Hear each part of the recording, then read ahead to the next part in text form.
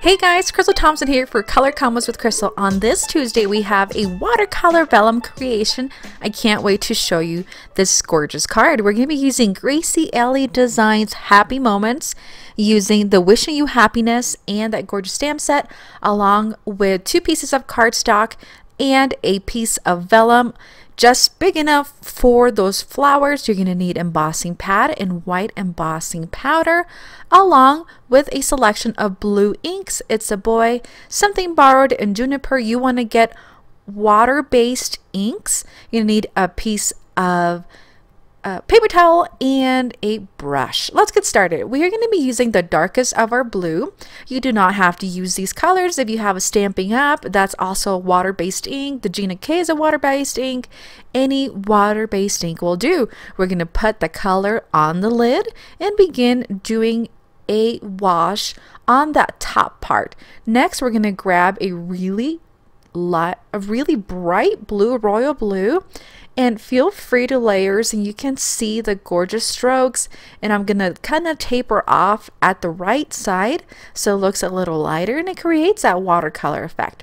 We're gonna move on to that lightest of blues. When you're using a really light blue color, you have to layer several times. So you can see my piece of cardstock is going to start curling. One, it is not watercolor cardstock. It's just 110 pound Joann's Joann's paper. And we're going to come in and add 2 more washes as that top part dries. Going to add a little bit of colors in between to break those layers up. Alrighty, now we're going to begin to heat emboss that gorgeous floral from Graciellie Designs. We're going to ink up that gorgeous red rubber goodness.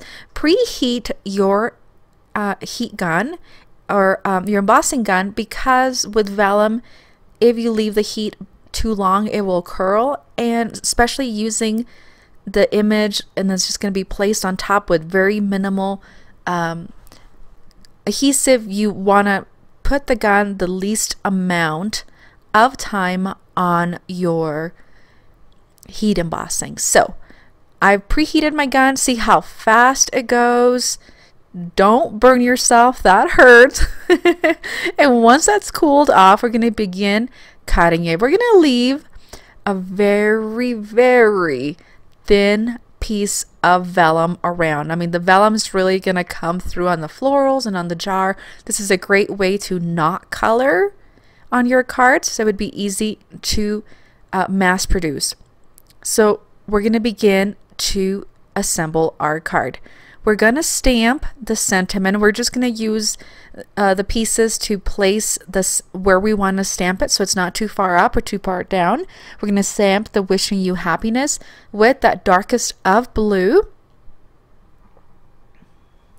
Once that's done, we're going to put foam adhesive on the back of that watercolor panel. I love how clean it turned out.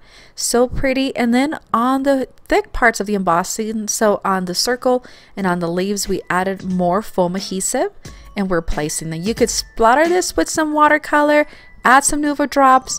It just turned out really pretty. I hope you've enjoyed this tutorial. See what else we have here for you. Thanks so much. Have a great day.